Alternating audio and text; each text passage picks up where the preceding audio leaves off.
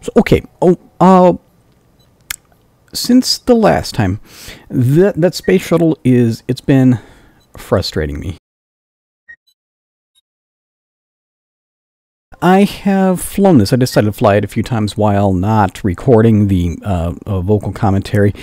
I am convinced that this is a viable spacecraft and aircraft.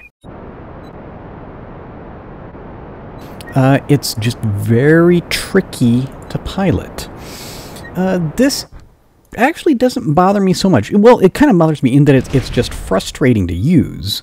But you realize in trying to closely mimic the real aircraft, the real shuttle, it barely works. The real thing barely works.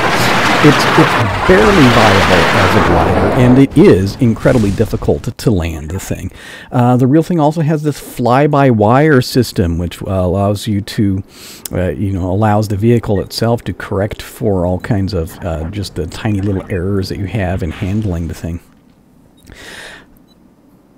I believe that in order to make this thing more easily pilotable and more easily landable, we would get away from being a faithful configuration. What the original goal all along has been for this one to mimic the actual space shuttle. This thing, it will work. You just have to do a very steep approach to landing. Don't let your airspeed get below, say, like, 130, 140 equivalent airspeed, and pitch back and land at the last possible second. It will work. As such, I am going to stop working on it. I'm done with it. I'm kind of sick of it. And really, the whole time, the previous shuttle and this one, this has all, in my mind, has always been a warm-up. This is the preliminaries before getting into the project that I am interested in. I want to make a super space shuttle. I want to make a shuttle in my mind, I see the configuration being very similar to ones that I've had in the past whenever I recorded the episode for the YouTuber in the Moon space station. That shuttle, that was an early prototype of this. This is going to be much larger, much more capable. It's going to be able to fly like an airplane. It'll have jet engines to maneuver around in the atmosphere. It'll be able to take off from a runway. Probably not, I'm not going for a takeoff from a runway and getting into orbit, but just without a payload, it'll be able to, take off runway, fly to somewhere else on Kerbin and land. And I'll go ahead and I'll state my goal is I want this thing to be able to carry a 2.5 meter diameter payload weighing 100 tons into low Kerbin orbit. That's the goal. That's the goal. I've been thinking I'm going to try this. I used this name for a series that never really got working before. This one is the Rock. Okay, Rock 1. Let's go. I also want it to be able to carry some Kerbal crew, some passengers, because there are 2 crew that are in there, but I also want a crew tank. Yeah, let me see this one. I think this carries like 4 Kerbals or something like that. Good. Yeah, we'll have one of those. And let me get into utility, the docking port, the custom docking port. There we go. That'll fasten up on top of the crew tank. There, so we can dock to things. Won't that be nice? Okay, so there's a front end of it. Let's go ahead and let's give it all these large, here, not the S2, no, these guys here. I know I will want at least 2 of those, probably more. There we go. And let's get back into my test payloads, these large SRB pieces. These are useful as a test payload because these, without being attached to the advanced SRB nozzle, these won't ever light. They're just inert cargo, and they're heavy. So, would you please just attach onto there? Oh, I remember these kinds of issues dealing with this design in the past, yeah. Alright, so we want like 5 of those, don't we?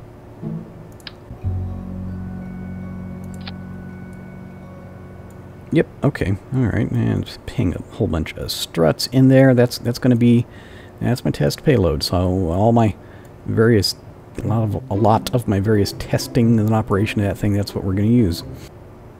Okay, save subassembly. This goes in probes. And this is a large test weight. Save. Okay, good. So there's the general fuselage we're going to be working with as far as the cargo bay is concerned. Tell you what, let's go ahead and hang another piece on the end of that. One of these right there. Hello? Yeah, like that. Good. Actually, I tell you what, I want to hang this one on the end down here. Like that. Good. Okay, struts. We want to cross brace the whole extended payload cargo bay. Give it some structural strength and rigidity and all that sort of good stuff. Yep. Because we're now, for the time being, we're going to treat it just as a closed fuselage. Yep, it's going to be fairly ginormous and huge and other such phrases like that. That's what this thing is going to be. Engine-wise, what do I want to do for engines? I don't know, I'm half thinking about, I would like to go ahead and use this just because it looks so very, very cool. The guy made this is a highly detailed, this is a copy of the F1, the rocket motors that they used on the Saturn V. But I haven't got permission from the guy to share a rescaled version of it. So, can't do it. Not gonna do it. Instead, we're gonna go with this. There we go. Because we're going to be doing things, changing all kinds of parameters on this what's-it. So, what are the kind of parameters that I'm interested in changing? I don't like having those engines sticking out there like that, looking all ugly like. So, grab that. Turn surface attachment enabled. Give us like 15 degree in the thing.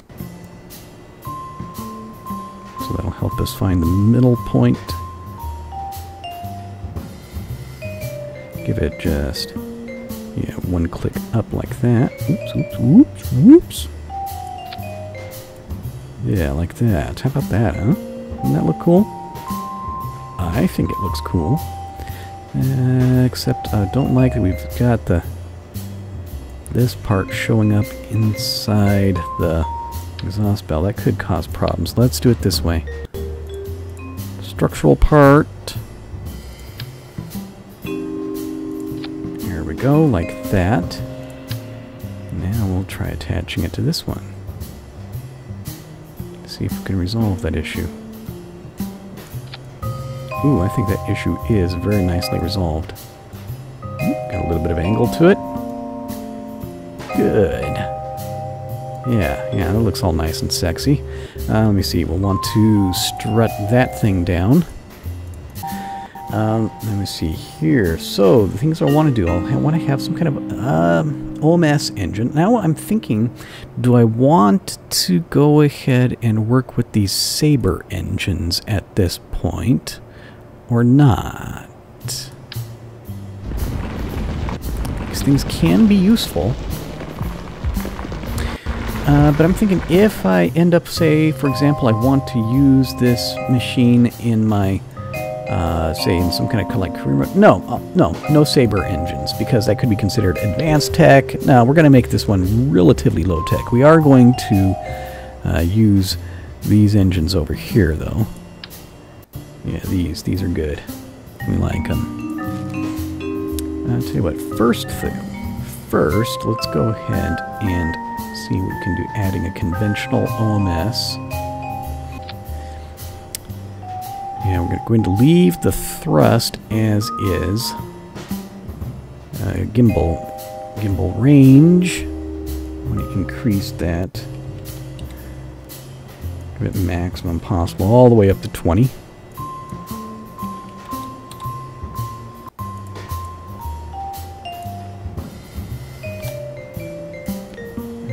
Okay, tweakable parameters. Let's go with this one here, and gimbal range, let's go drop it down to, say, 5. Yeah, we'll start with 5. Okay, and now in order to kind of disguise that, the shape that they have there, I mean, they're disguise the fact they're just kind of hanging on the edge. Let's go with the small tail piece that is quite often so useful. Yeah, this guy. Actually, hang on here. Can probably get away with, can we convince this thing to attach to, here we go. Yeah, like that. Yeah, that looks pretty cool, doesn't it?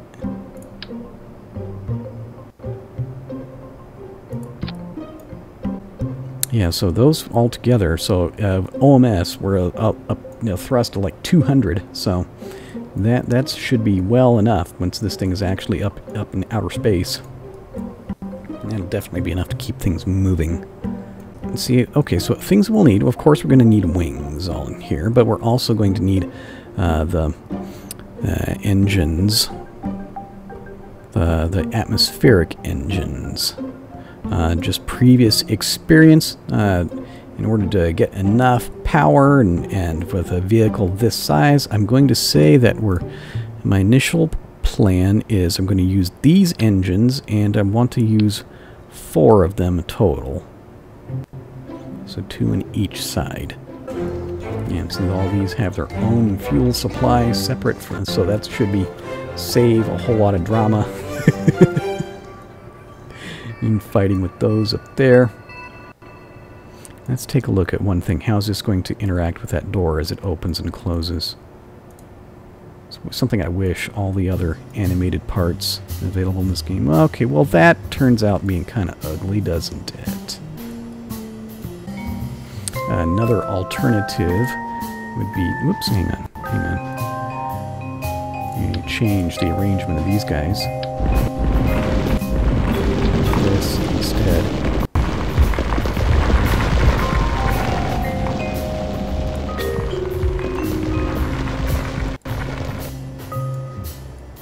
I think I may like that better instead of trying to do something tricky in there. Okay, yeah, and for we'll be able to conceal various intakes and things for those elsewhere in the machine. Let's strut them right now while I'm thinking of it. This all works. Tell you what, let's just hang something aerodynamic on the front of those, since I'm not, just to make them disappear into the wing that'll eventually be there. I should change the mass of those. I mean, it's my tailpiece. It'll weigh whatever I say it weighs. I don't know. Maybe that's kind of a curmudgeonly attitude. If I can get a connect. Yeah, those. Well, actually, I suppose I'll stick that on there. And now, okay. Yeah, it'll show us where the leading edge of the wing is going to be. But at the moment, now let's get into the procedural wings. These guys. Because you gotta have wings, you know? Gotta have them. Yeah, stick them right about there. Grow that wing root until it is just absolutely ginormous. And I'm still starting to get a little bit into that piece there. Okay. Pull this whole structure backwards like this.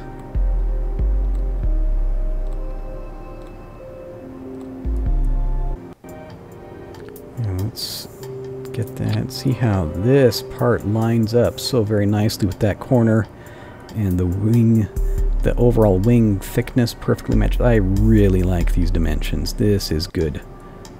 Very, very pleasant. Let's think about how adventurous do I want to be with this wing design, huh? Save what I have so far. Sometimes I forget to save. Oh, this thing is going to be fun. So we're going to set it up. We're going to test it out as an airplane first. Get it up so we can take off, can fly around, you know, take off from our runway, fly around, land on a runway. And then once that is all working, then we'll go and we'll start making it into a spaceship.